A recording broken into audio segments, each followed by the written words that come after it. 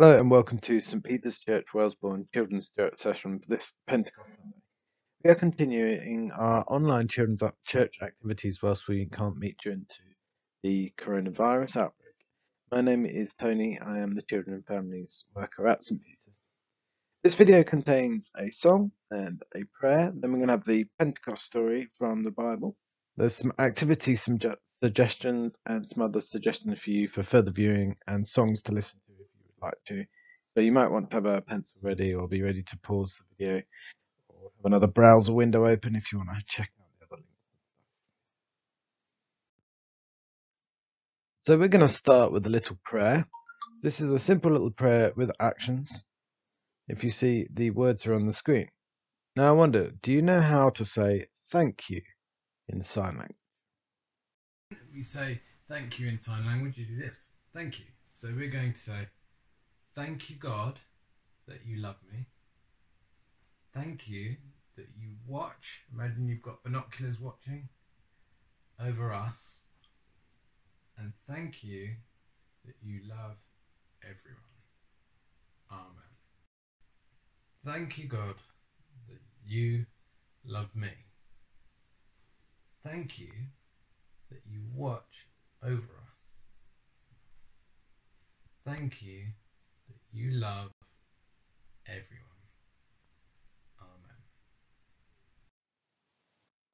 In this story that comes just after Jesus went back to heaven, it tells us how the Holy Spirit was sent to his followers, just as he had promised. When he goes up to heaven, we call this day Ascension. We celebrated that last week. And when the Holy Spirit comes down, we call this Pentecost. So today we're going to look at the story of Pentecost from the book of Acts. When the day of Pentecost came, the followers of Jesus were all together. Suddenly there was a sound like rushing wind. It came from heaven and filled the whole house where they were sitting. They saw what looked like tongues of fire coming down. The flames separated and settled on people, but they didn't hurt them. Each person was filled with the Holy Spirit and began to speak in foreign languages they didn't know, because the Holy Spirit made it so that they could. Other Jews from many countries who had come to Jerusalem for the feast heard the commotion and were amazed to hear them declaring the wonders of God in their own languages. What does this mean? They asked. Some, however, made fun out of the disciples and said, "These men have had too much wine to drink." "These people are not drunk," said Peter. "It's only 9 o'clock in the morning. What you are seeing is what the prophet Joel spoke about. He said in his book, in the last days God will pour out his Holy Spirit on people." Jesus of Nazareth performed miracles, wonders, and signs. He was sent from God. You handed him over to be put to death. But God raised him from the dead. We are all witnesses that Jesus is alive and is now sat at the right hand of God the Father in heaven. So let everyone in Israel be sure of this. God has made Jesus, whom you crucified, both Lord and Messiah. The word Messiah or Christ means chosen one, the one specially chosen and sent by God, whom the Jewish people had been waiting years to receive. The people listening had just seen a miracle. The Holy Spirit had allowed people to speak in languages that they had never learnt. And now Peter was telling these people that they were partly responsible for getting Jesus killed. So they were afraid and they were worried. And they asked Peter and the other apostles, "What should we do?" And this is what Peter said to them. "Say sorry to God for the bad things you've done in your lives, and be baptized in the name of Jesus for the forgiveness of your sins. You will then receive the gift of the Holy Spirit as well. This Holy Spirit is like God's special promise, his special helper for you and for your children." Those who accepted this message were baptized.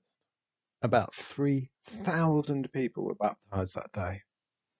These people began to meet together to learn from the apostles. They broke bread as Jesus had taught them to do, and they prayed together. All the believers shared what they had, and they shared with other people. They met together in temple courts, praising God.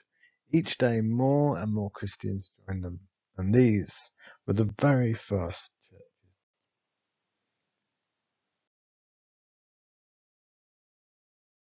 Now, here are some craft activity ideas for you. Firstly, as we did last year and the year before, you could have a go at making a flame hat. You could use coloured card or crepe paper or whichever materials you have to hand. And you make the flame over your head, as you can see in the picture. Do you remember why the apostles had flames over their head? It was a symbol of the Holy Spirit. So maybe as you make yourself a flaming hat, you might like to pray and ask that you can receive the Holy Spirit as well. One of the other symbols of the Holy Spirit in the Bible is the dove. Now you can look on Google for dove templates and you will find lots of different ones there that you can print out, you can have a go at, some origami, all sorts of different things. Here's an idea on screen of how you could make a very simple dove from a paper plate. Or if you don't have a paper plate, you could circle from a piece of plain paper.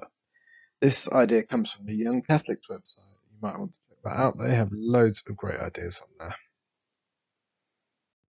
Now, I'm going to bring up on the screen some suggestions for your further viewing as well. You might want to open a separate internet browser window so that you can put those in there or make a note of what they are, or be ready to pause the video if you want to write them down.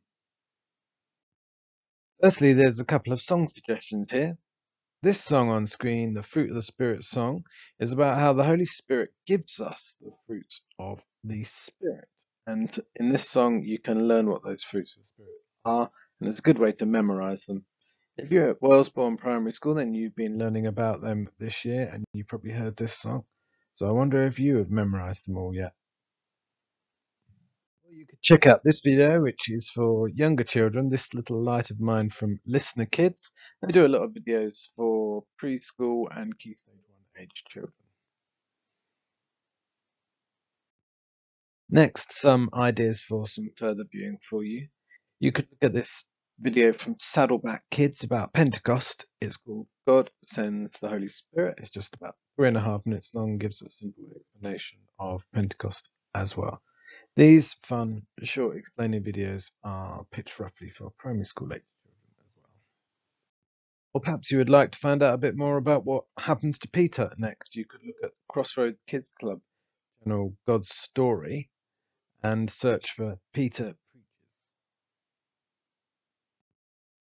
As we come to the end of our session today, I'm going to read out a little prayer for us. And of course, as ever, if you'd like to join in with the prayer, then you can do so by saying Amen at the end. We're going to pray especially for the Holy Spirit. Holy Spirit, you are God. I praise you because you are holy. And I thank you for dwelling in my heart. Thank you for working in my life.